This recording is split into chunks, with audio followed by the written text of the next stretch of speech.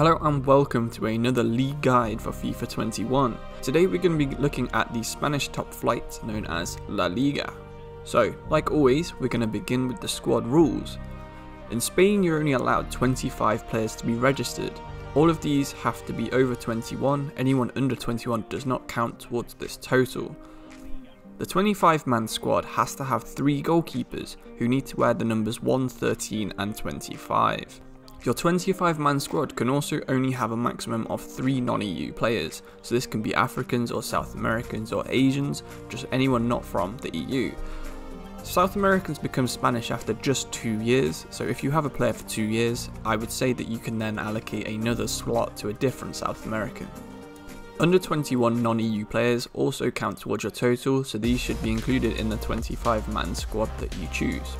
All the players you use outside of your 25-man squad, so your under 21 players, have to wear the numbers 26 to 50, so try and do this if you want to keep it a bit more realistic. Over to the youth academy and scouting section of FIFA, we have 6 nations that have over 10 players playing in Spain at the moment. Of course you've got the Spanish themselves, 394 players in Spain are playing in Spain, but then you've got Argentina with 26, France with 21, Brazil with 20, Portugal with 16 and Uruguay with 14, so scouting any of these nations would be fairly realistic for your youth academy. I would recommend scouting Spain with your best scout, and then picking a random 2 of these other nations, which was Argentina, France, Brazil, Portugal and Uruguay, just to keep it a bit more realistic and have a better nationality balance to your squad. Speaking of squad balance, I've noticed there's sort of a rating limit based on how good the team is.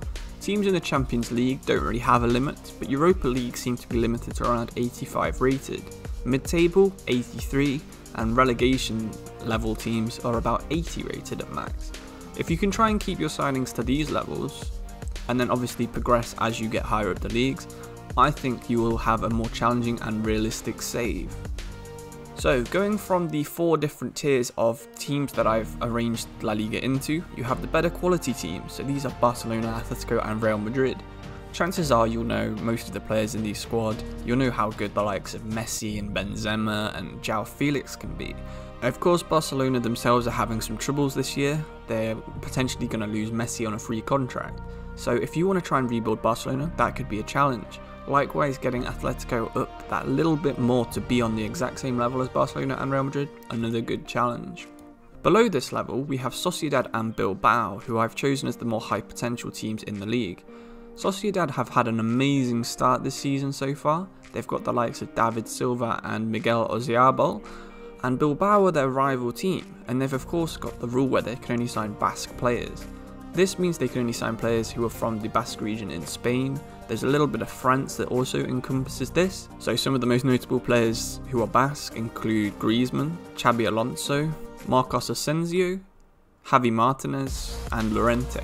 Signing any of these players for a Basque team would be a good improvement to the squad, and of course Xabi Alonso would be a fairly realistic manager if you wanted to roleplay with him. If you're more interested in doing a road to glory, you've got Elche CF, who have the worst squad in the league, and Cadiz CF, who have Alvaro Negredo up front, who's a fairly well-known striker.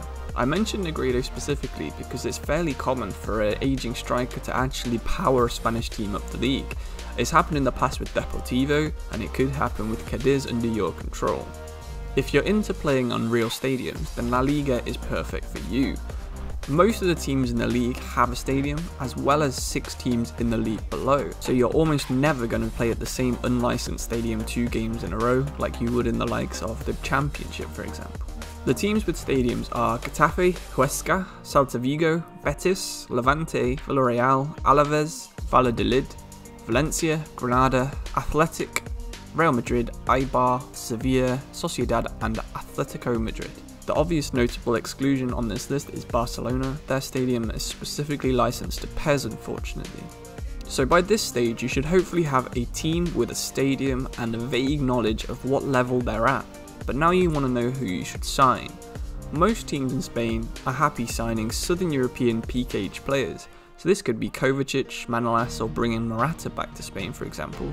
High potential Spanish speaking South Americans, so any Colombian, Argentinian or Uruguayan you can get your scouts to find, or older Spanish speaking players such as James Rodriguez, Muriel, and oddly Adam Lallana, who has Spanish heritage.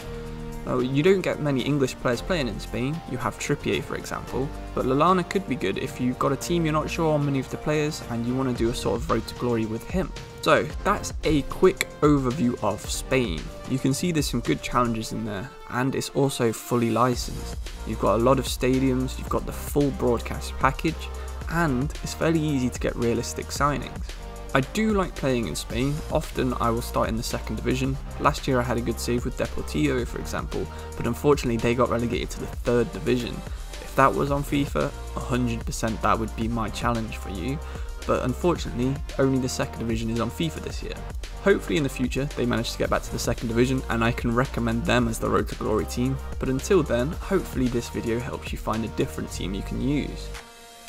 If you do find a team you want to use after watching this video, please let me know, and if you want to update me, feel free to send me it on Twitter or talk about it in the comments. I'd love to hear anything you have to say.